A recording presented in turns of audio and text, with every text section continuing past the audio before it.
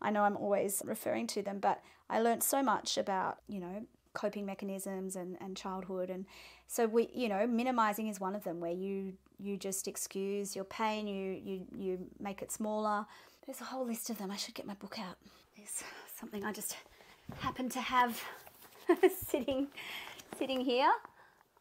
I don't really refer to this enough, but this is my impatient handbook. Vulnerability. Look, we had a whole lecture on vulnerability.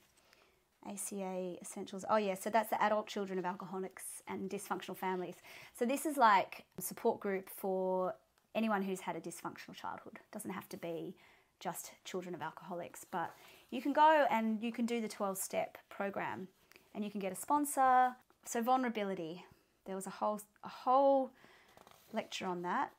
Oh, that's really good. Growth, connection.